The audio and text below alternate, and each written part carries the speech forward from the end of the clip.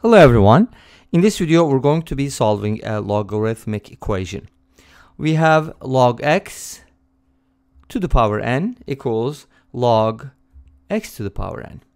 Obviously with parentheses it's more clear that we need to raise whatever log x is to the power n on the left hand side, right?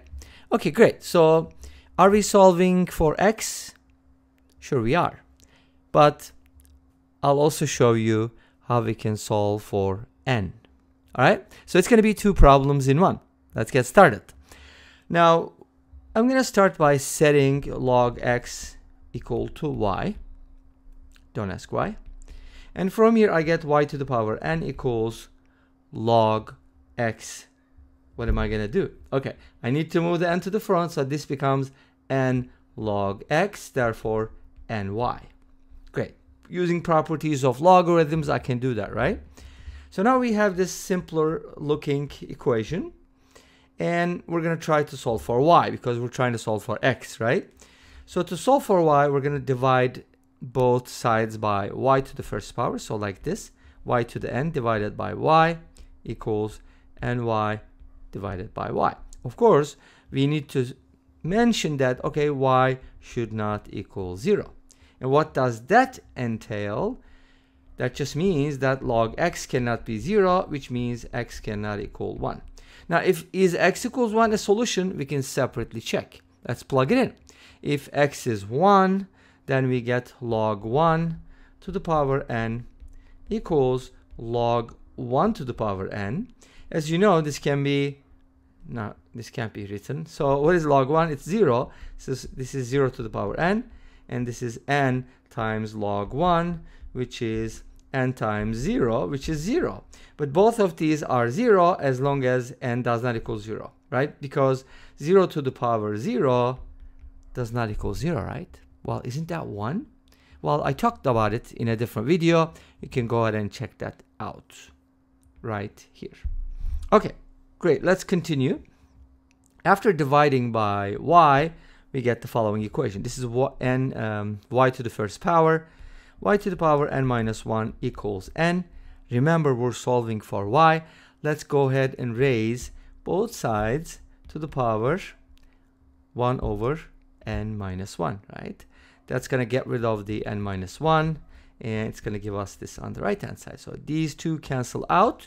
We end up with y equals n to the power 1 over n minus 1. Nice. Again, remember we said that n should not equal 1, right? Did we say that? I don't know. I don't remember. But anyways, if n equals 1, we are in trouble, aren't we? Okay. Now, by the way, let me tell you what happens if n is equal to 1. Go back to the original and replace n with 1. You get log x equals log x, which is always true for all x values that are greater than 0. So it's not too bad, right? Nice. Now, if n is equal to 3, for example, then we get something like x equals, wait a minute, we didn't find x yet, right? What am I talking about? Okay, let's go back, rewind, and continue from here. What is y? Y is log x. I know some people are like, come on, dude, you have to have a script so you don't make these mistakes. But okay, anyways, whatever. It's more natural this way. Set this equal to log x. And now from here, since the base is 10, you knew that, right? 10 to the power, this is equal to x. So x becomes 10 to the power n to the power 1 over n minus 1. Don't you love that exponential? Okay, beautiful. So that's x value in terms of n. Now, in this case, if n is equal to 3, then we get x is equal to 10 to the power 3 to the power 1 half. Remember, when you have something like this, like a to the b to the c, we meant b to the c to be the exponent when a is the base. Makes sense? So this is the same thing as 10 to the power square root of 3, whatever that number is, right? Well, it just looks good. Very irrational, isn't it? Right? Okay. Anyways, let's go back to this. We talked about n being 1. If you replace n with 1 in the original equation, you don't have to worry about y in this case. But as you can see here, n equals 1 doesn't give us something nice because it's such a special case that it has to be treated separately. Okay, so far so good. Awesome. So that's going to be the general solution, and you can explore pretty much any n value. By the way, This is a family of solutions because for every n value, we get a different solution, right? Cool. In other words, it's a parameter. Instead of solving for log x to the power 3 equals log x cubed, I just gave you n so that it's more generalized, and if you can replace n with anything you want, right? Just be careful if you use n equals 1. What if n is not a real number? That's a good question, right? And we can talk about it later maybe, who knows. But let's go ahead and talk about the other thing I mentioned at the beginning. Do you remember? Well, I said that we're solving for x, right? But can we solve for n as well? Let's give it a try because it's going to be fun, right? Log x to the power n equals log x to the power n. Okay. So we are trying to solve for n, can we? Let's use substitution because it's powerful, right? But before that, and we're not really worried about using substitution here that much because we're not solving for x. We're going to treat this as a constant. So let's go ahead and still replace it with something. But this time let's use a that is more constant looking than the y, right? Hopefully. There's still variables, but a is more common with constants. Anyways, so this gives us a to the power n equals na, just like before, a to the power n minus 1 equals n. Now in this case, don't try to isolate a because you're not going to solve for a, you're going to solve for n, right? This is the second part, remember? So to solve for n, we got to do something interesting. Should I tell you what? Okay, not yet. So first, I need to go back. Actually, this wasn't good because I like this better. Okay, I don't know why I came up with this. I should probably delete it, right? Erase. Okay, hopefully you didn't see that. Now, we're going to solve for n. How do we solve for n here? N is on both sides. Isn't that interesting? Yes, we can do this. We can bring the n's on the same side. So let's multiply both sides by a to the power negative n. It's going to be like na times a to the power negative n. And that gives us 1 because a to the power n times a to the power negative n equals 1. Yeah? Do you agree? Awesome. Now here's what we're going to do. We're going to go ahead and put the a on the right hand side because we don't want those together.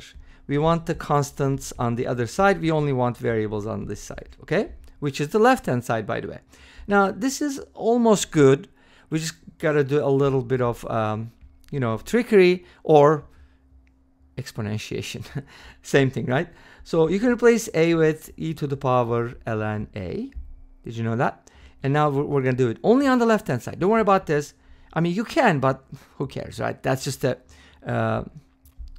dumb constant. Anyways, so now we get the following. N times e to the power ln a to the power negative n equals 1 over a. Awesome. Do you know what I'm getting at? Okay, if you know it, don't say it yet because I'll talk about it in a little bit. Okay, let's keep it a secret. Now we can multiply these exponents. N times e to the power negative n ln a equals 1 over a. Now I have a negative n ln a and I have an n. I mean, obviously making both sides negative is super easy. Just attach negative, multiply by negative 1. But I want my exponent negative n ln a here. So I should multiply by ln a. If you do that, you're going to get something super duper interesting. And that's called Lambert's W function. So isn't this problem screaming, Lambert, come back, we need you. Actually, we need you. Seriously. This is you. And that is u. And what do you have? U e to the u. And we're going to apply Lambert's W function. Let's do it. Substitution is cool. I use that a lot. I encourage you to use it too. But put the Lambert's W function on both sides and something magical, mathematical happens. When you apply Lambert's W function on u e to the u, it just becomes u. That's the inverse function for u e to the u. And the right hand side, unfortunately, doesn't simplify that much. And a is a constant, but we don't even know what it is, right? But anyways, leave it like that. That's perfectly fine. And now the next thing we're going to do is set u to whatever it was, negative n ln a. So we're going to get negative n ln a is equal to Lambert's W function of negative ln a over a. Again, that's a constant because a is a constant. Remember, n is a variable. And we should solve for n. How do you solve for n? First of all, you can negate both sides. I like doing it in steps. And then I want to divide by ln a. Let's do it. N equals negative numbers W function of negative ln a over a divided by ln a. You thought it would be easy to solve for n, right? That's not the case, but it's fun. Now, we got this, but we do need to solve for what? Wait a minute. We were supposed to solve for n. We're done. Wait a minute. What is a though, right? We have to go back and back substitute. A is, I think, log x. Yay. So a is equal to log x. I mean, keep your notes handy, right? And now we're going to replace a with log x. So it's going to look like this. Negative ln a of log x, which is kind of like a two-layer logarithms, fun stuff. Divided by log x. All of that is divided by ln of log x. And this is n by itself. Numbers W function, obviously, depending on the values of x, we're going to have multiple values probably, right? There's multiple branches, so on and so forth. But anyways, this just brings us to the end of this video. Thanks for watching. I hope you enjoyed this. Please let me know. Don't forget to comment, like, and subscribe. I'll see you next time with another video. Until then, be safe, take care, and bye-bye.